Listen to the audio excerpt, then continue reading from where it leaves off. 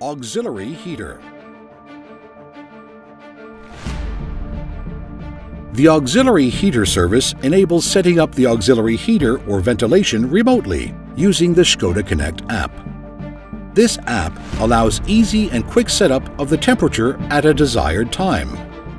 The ventilation can be set up in a similar way. Set the timer and then click either on Start Heating or Start Ventilation.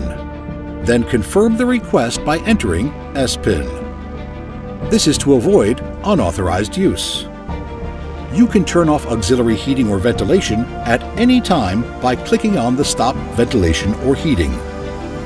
You can also set regular departure times. Click on the Set Up Your Schedule button. Select the day and time, switch your time schedule on or off, and save it by clicking Save. You can also control the auxiliary heater in the Škoda Connect portal. The procedure is the same as in the app.